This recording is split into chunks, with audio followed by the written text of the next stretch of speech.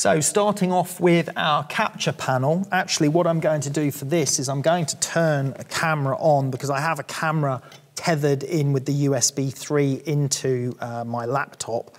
I'm going to turn the camera on, just wait for that to come on and connect to the software. What you'll see here in this panel is that the camera or the operations of the camera become visible in this panel, and we'll be able to now, as you can see, control the ISO. We can control the shutter speed, as you can see here, the aperture. We can see the battery level. I can lock the mirror up. I can go to live view. I can choose the metering mode, exposure value, fine tuning on the focus. There's a number of things, as well as obviously telling the camera to take a capture, which is the way I work when I'm using it tethered. So I've got complete control over the camera using this capture panel. Now, interestingly, you'll see on all of these individual panels, such as camera, or job info, or exposure, you will see this extra icon that my mouse is touching here. If you click on that, it basically expands the panel out into its own separate floating panel. Now, I find this very, very useful because if I'm working in a dual screen setup, I can choose which panels I want on which screen, and I can position my panels wherever I want them. So these floating panels are very, very useful. If you click the downward arrow here, this panel will disappear and it will dock itself back into the side menu, and if you click it again here, it will reappear here. So it's exactly the same as it is when it's in the main menu on the right, but it's now just a floating independent panel. Now, if we look at the other panels, moving further down, obviously if the camera is not tethered and not connected, then this particular panel is not active because this is related purely to the camera. So I'm going to just turn the camera off again, and we should see the information about the camera disappear from that panel momentarily.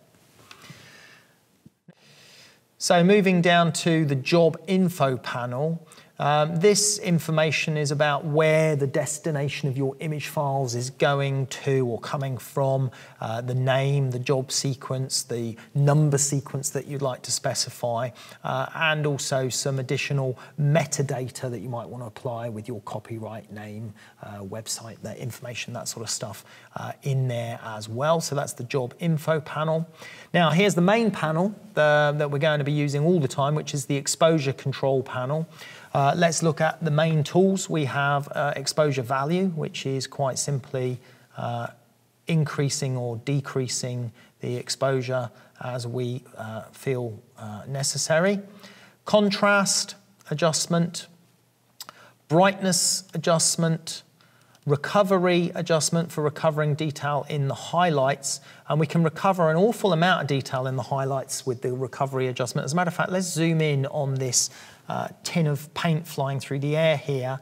Take a look at this tin, and we can see that it's a glossy metal tin. It's been caught in the studio lights, and it's quite brightly exposed because of that.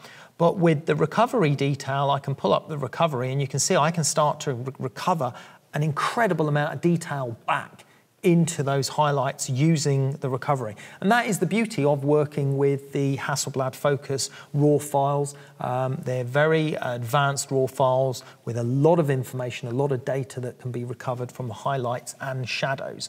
So that's the recovery adjustment. I'll just leave that cranked up for a moment. We've also got shadow fill, so I can get a lot of detail out of my shadows.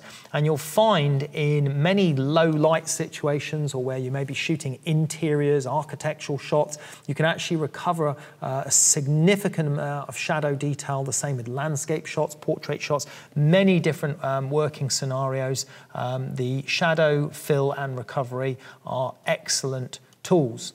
Then we have clarity, which is like a local contrast adjustment, which basically just boosts local contrast as opposed to the general contrast adjustment on here. So all of those tools are very useful. When you've made a number of adjustments to your image and you might want to see what they look like on and off quickly, you can just click this checkbox, and clicking that checkbox just deactivates the settings that you've put in temporarily, so you can just do a quick preview to see what it looked like before and after, if you like. And then in the drop-down menu here, again, we can create a preset. So if you like the settings that you've applied, you're thinking, you know what, I'm going to regularly require these settings, I'm going to regularly want to use these particular settings because I shoot images in this particular fashion and I like the look, then you can create your own preset to save those particular settings.